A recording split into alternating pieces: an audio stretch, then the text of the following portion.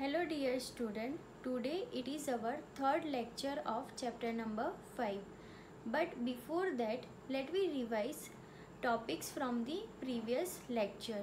So we discuss about genetics, inheritance, variation, then history of genetics, monohybrid and dihybrid cross given by Mendel.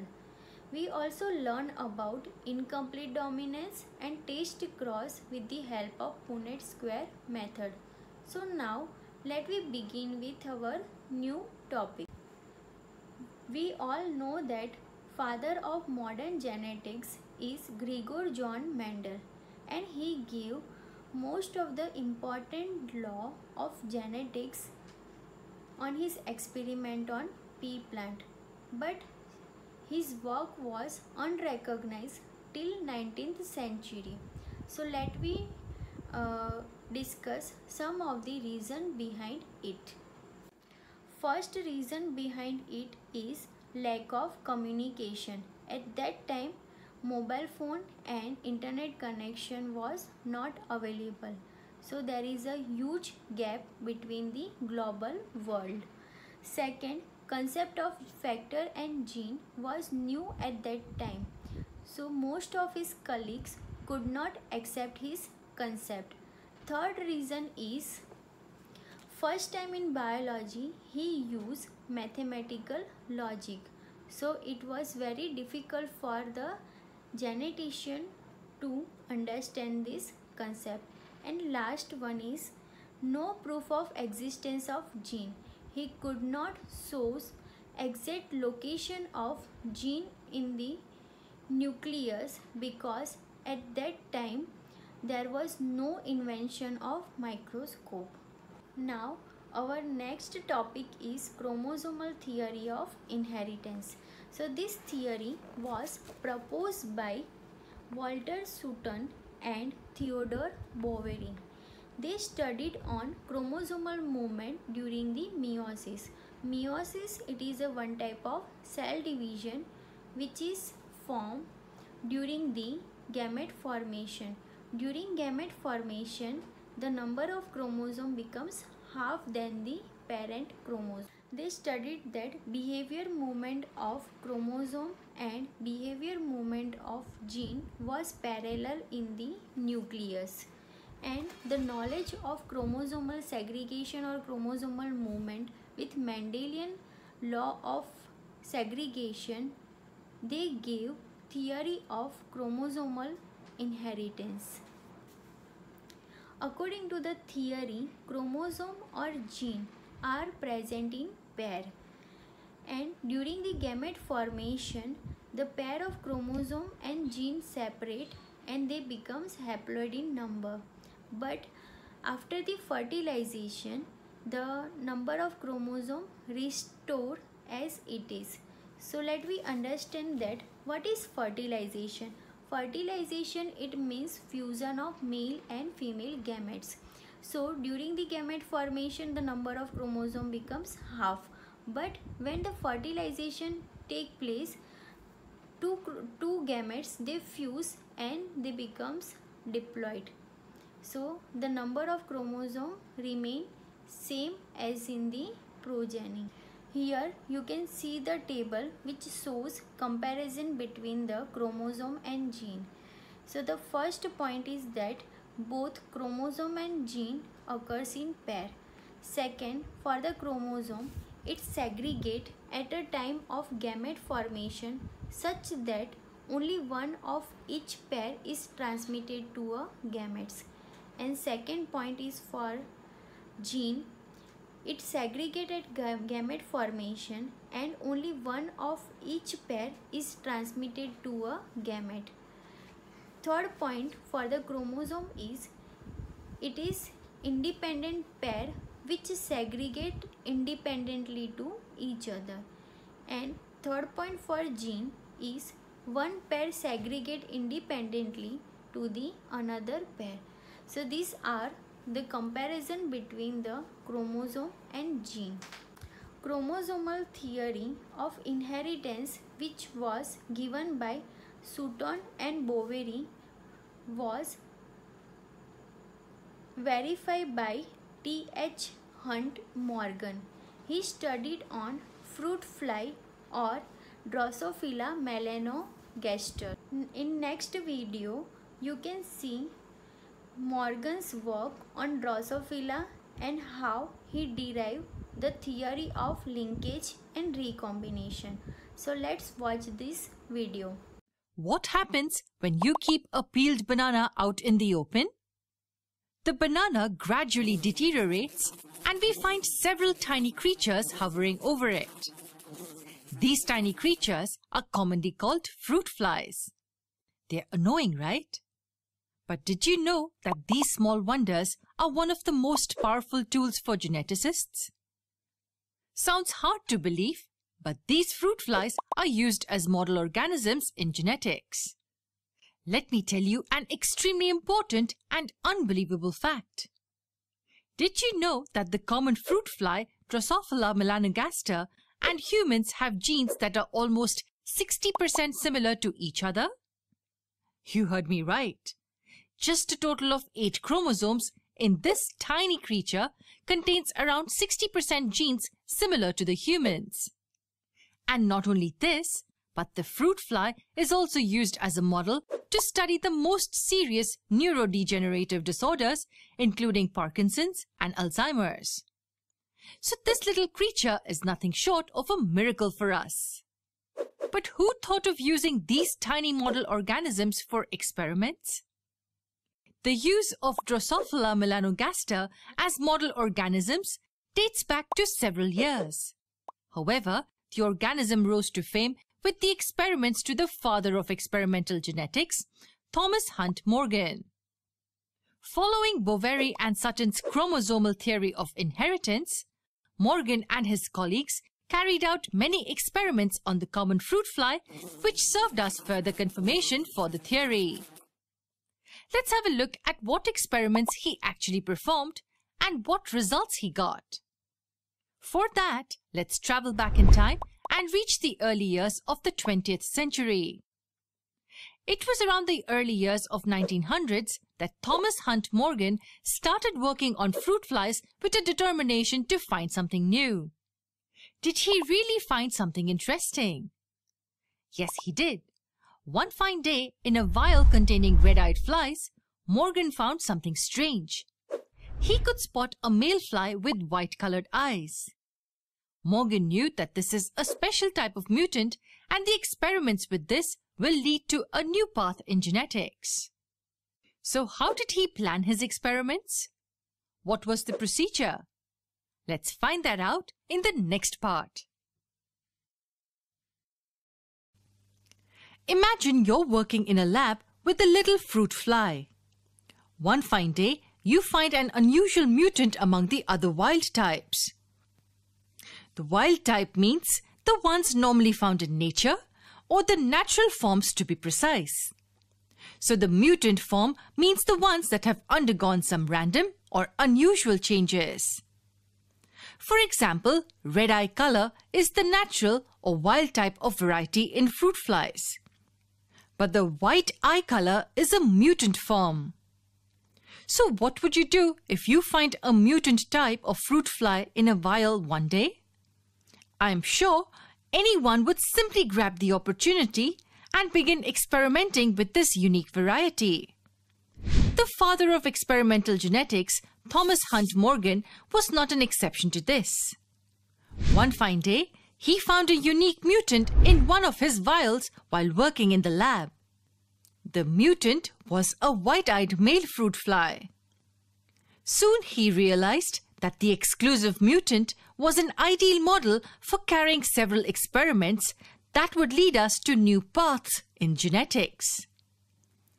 Let's begin understanding how Morgan carried out his famous experiments on the fruit fly, which later proved the chromosomal theory of inheritance better. Morgan crossed the white-eyed male with a wild type, that is, a red-eyed female. The F1 generation had all the offsprings with red-colored eyes. This showed that red eye color is a dominant trait. Okay, so what's next then? Morgan stepped ahead to cross the F1 hybrids. What he expected was a 3-to-1 ratio. That is what we get in the F2 generation, right? And what should the genotypic ratio be? It should be 1 to 2 to 1. And is this what Morgan obtained? Yes, Morgan obtained 3 red-eyed flies and 1 white-eyed fly in the F2 generation. Also, the genotypic ratio was 1 to 2 to 1. These results suggest that Mendel's experiments were correct? Kind of. Mendel had obtained ratios for plants. Here, we considered animals for the experiment. That is why, although Morgan had obtained the ratios just like Mendel did, things didn't end here. Morgan obtained only 1 white-eyed fly in the F2 generation. But note that this fly is a male. This unfolds a lot of hidden ambiguities. Why didn't he obtain a white-eyed female? Did this hint at something? That's a right guess. The results not only gave a proof of the chromosomal theory of inheritance, but also helped in shining light on newer concepts. Morgan assumed that the eye color genes that are passed down the generation are sex-linked. Now, what could this be? Let's get introduced to this term first. We know that chromosomes in organisms are of 2 parts. One type is called autosomes, which are simply not the sex chromosomes. And the second category is the sex chromosomes themselves, which determine the sex of the organism. These chromosomes are usually represented with the letters X and Y. In most organisms, individuals with X chromosomes are females, while individuals with one X and one Y are males. Getting back to our concept, sex-linked implies the characters or traits linked to the sex chromosomes. So the characters which usually pass down the generations with respect to a particular sex will be sex-linked. So in this case, Morgan did not stop at the fact that his results confirmed the chromosomal theory. He went a step ahead and put forth the assumption that the genes for eye color are present on the X chromosome in the fruit fly. In the next part, let's understand what Morgan had to say about this. We are in the midst of studying Thomas Morgan's experiment. We have seen so far that Morgan crossed a white-eyed male with a red-eyed female, which is the wild type. The F1 generation had all the offsprings with red-colored eyes. Also, when he obtained the F2 generation, it made him assume that the genes for eye color are present on the X chromosome in the fruit flies. Now, to understand this better, let's carry out a theoretical cross. To begin with, let's denote the chromosomes as X and Y for representation purposes. But if we use X and Y to represent the chromosomes, then how do we represent the genes on these chromosomes? For that, we will write additional letters in superscript. So let's say we write the letter W in lowercase to represent the genes for white-colored eyes. The red-eyed phenotype will then be represented by the letter W in lowercase, having a plus sign after it. Do you think this representation is strange? Well, that's how it's usually done in genetics. The first letter of the mutant type is used for denoting the alleles. Hence, we use the letter W for representing the mutant allele for white eyes. We simply add the plus sign to it to denote the wild type. So instead of using the letter R for red eye color, we use W+. Also, we need to know that the wild type, which is the red-eyed trait, is dominant over the mutant type, which is the white eye trait. Getting back to the experiment, Morgan assumed that the genes for the trait are present on the X chromosome. Let's also assume the same and begin crossing and see if we get the same results. So we have the X with W in lowercase for representing the genes that give white-colored eyes. And we have X with W plus for representing the wild type, that is the red-colored eyes. Now we begin the crossing of the white-eyed male with the red-eyed female. The cross yields all the offsprings with red eyes in the F1 generation. This is how the genes are passed to the progeny. Now the next step is crossing the offsprings from this F1 generation. On crossing these two with red eyes, we get a progeny that is in the ratio 3:1. So we've got 3 that are red-eyed and 1 that's white-eyed. To be precise, we obtain 1 male with red eyes and 2 females which are red-eyed. The only white-eyed fly is this male here. If you remember, Morgan obtained the same result. So this assumption that we made gave us the same results as the Morgan's cross. Hence the assumption that the genes for eye color were present on the X chromosome in fruit flies is correct. Now what if the alleles would have been present on the Y chromosome? Then the trait would have been visible only in males. That's because in organisms like Drosophila, males have one X chromosome and one Y chromosome, and females have both X chromosomes.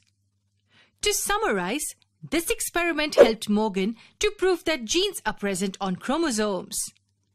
Also, he could find out that the genes for eye color were present on the X chromosome in the fruit fly.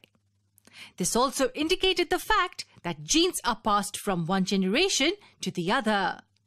This is how Mendelian genetics, as well as Sutton and Bovery's chromosomal theory of inheritance, were both proved better with Morgan's experiments.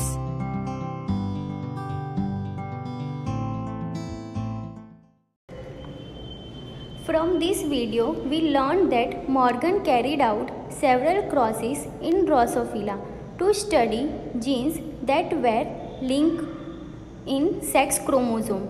Morgan coined the term linkage for the sex-linked chromosome.